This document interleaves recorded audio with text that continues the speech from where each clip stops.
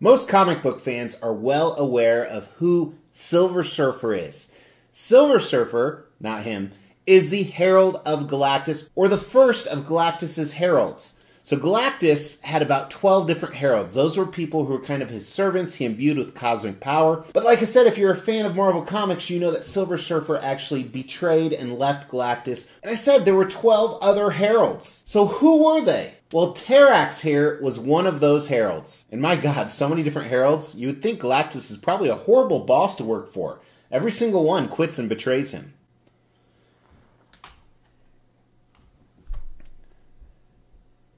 Actually, I've had a lot more than 12 people quit. What does that say about me?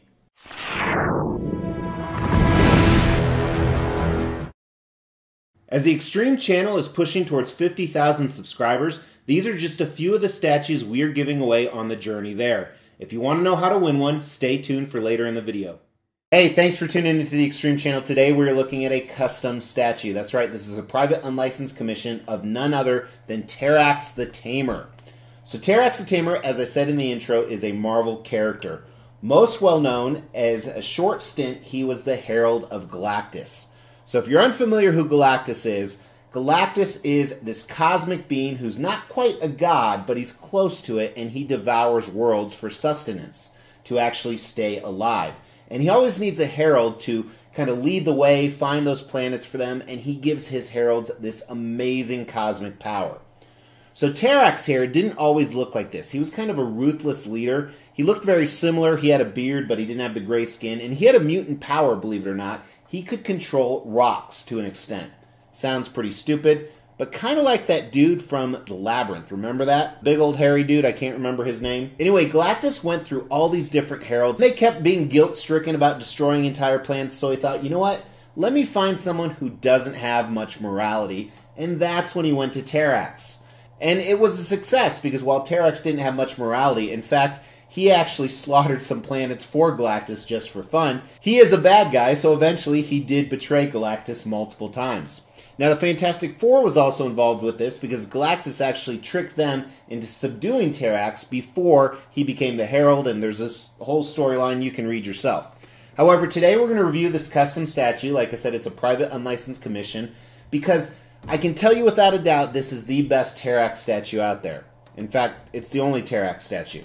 So the reason why I purchased him, I'm a huge Silver Surfer fan.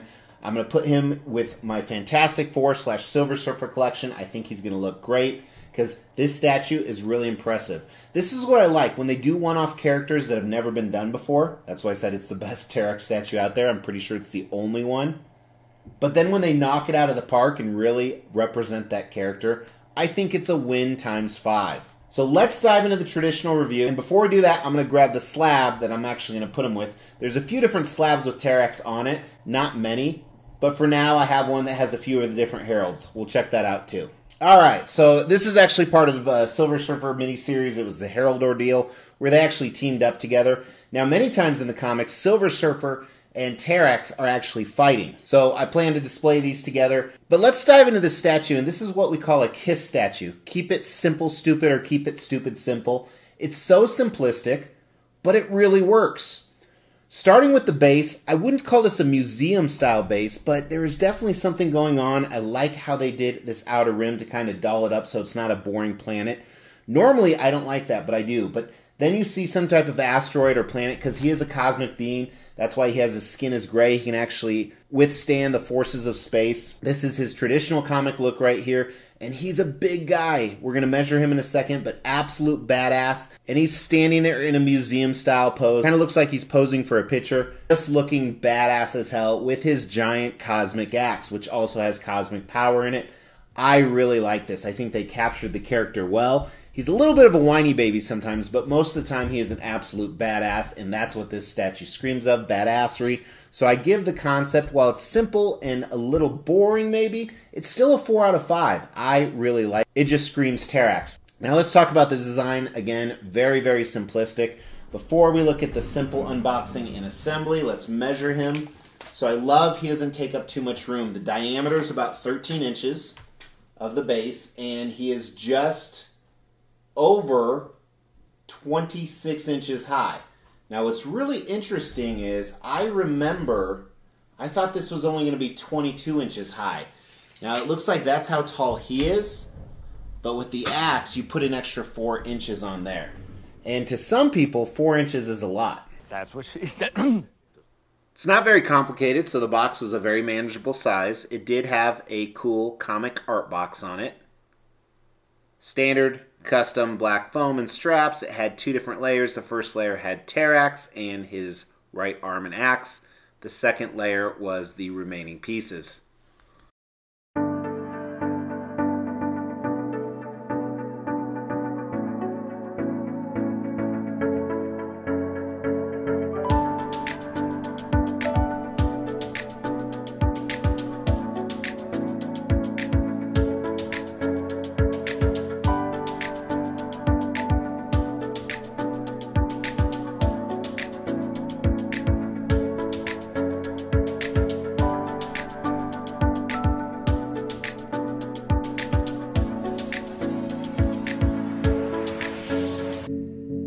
So you only have one different display option. There's 2 different portraits. I would have liked something different with the hands.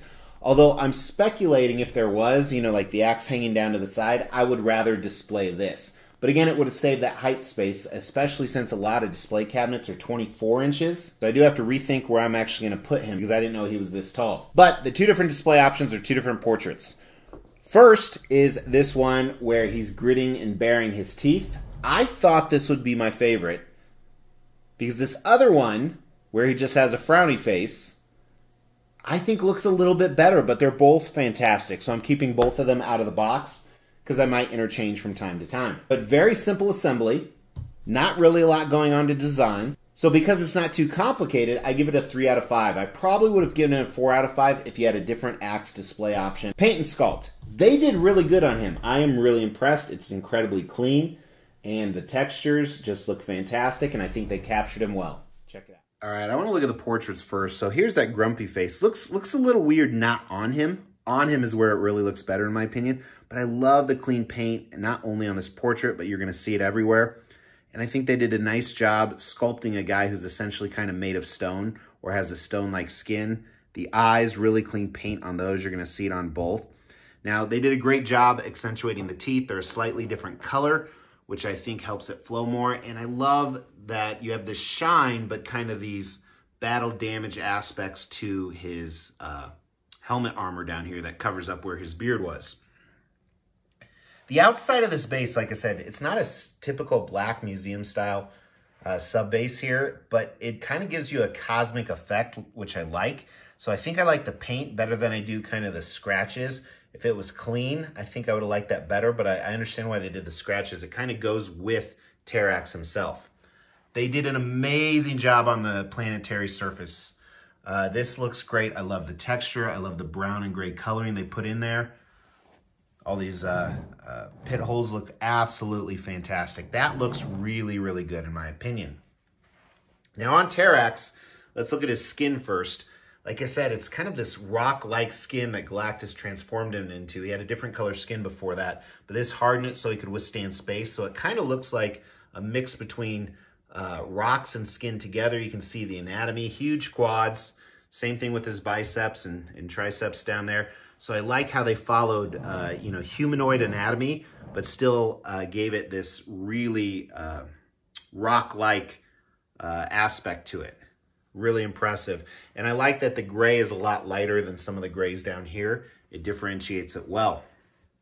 His armor has some parts that have a little bit of a dull shine to them. I know that's kind of an oxymoron, but so his shoulder pads up here and then tons of battle damage because he is a warrior. So I like that a lot. Some scarring, some scratches. And this red it's not too bright, so it fits with the rest of the statue. Where his boots, the red on there with a lot of black shading, are more like a leather-like material. You can see the folds and the creases in there. But then armor on the front, kind of this arrow pattern going down, and it has a slight shine to it, so it differentiates from the boots.